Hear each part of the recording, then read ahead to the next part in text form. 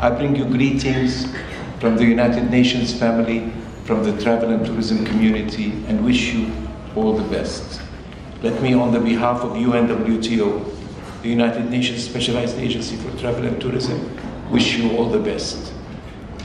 My dear friends, this workshop is entitled Towards Year-Round Must-See Destination of Greece, Sustainable Year-Round Destination.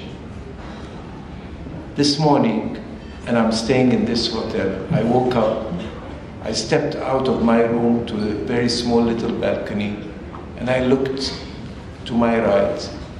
I saw the Acropolis and the Parthenon. And then I looked to my left and I saw the parliament with many people gathering, with people demonstrating, and with the beautiful guards walking back and forth, undisrupted. Their attention was only focused on their duties.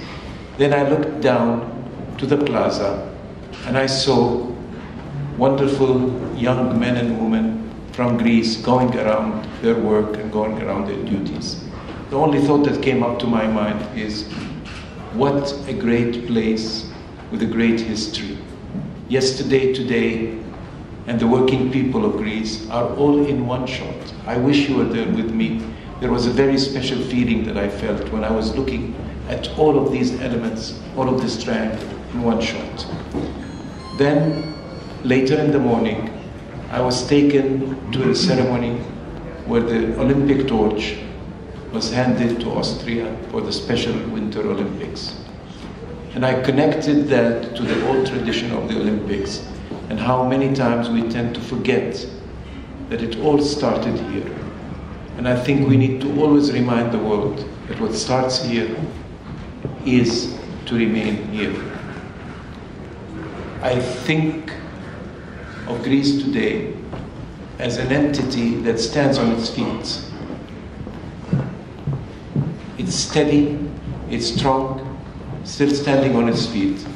But when I was thinking of the torch this morning, I thought that maybe this wonderful country is warming up because it's about to enter a very important race.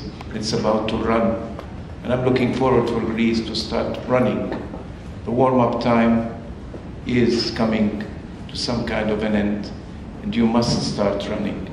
And this is the theme of my speech to you today. Athens is where history and great thinkers convened to offer answers to the world's most demanding and most pressing problems throughout history. What about the most pressing issues and demanding challenges of today? Can't we start discussing them from here? Can't we start learning from each other?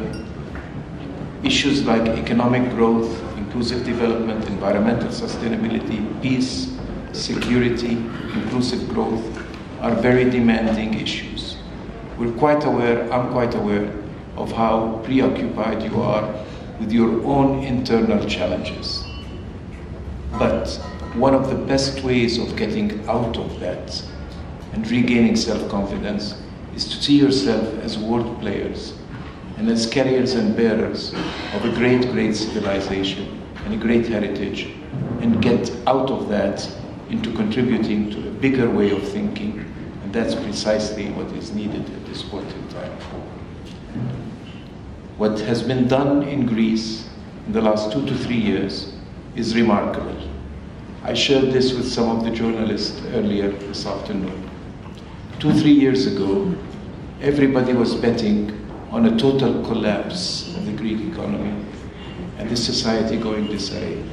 Not only that did not happen, but actually the image of Greece, the standing of Greece all over the world, has gained so much momentum and so much positive energy for many reasons, some of which were challenges that you turned into opportunities, that it requires some great demand.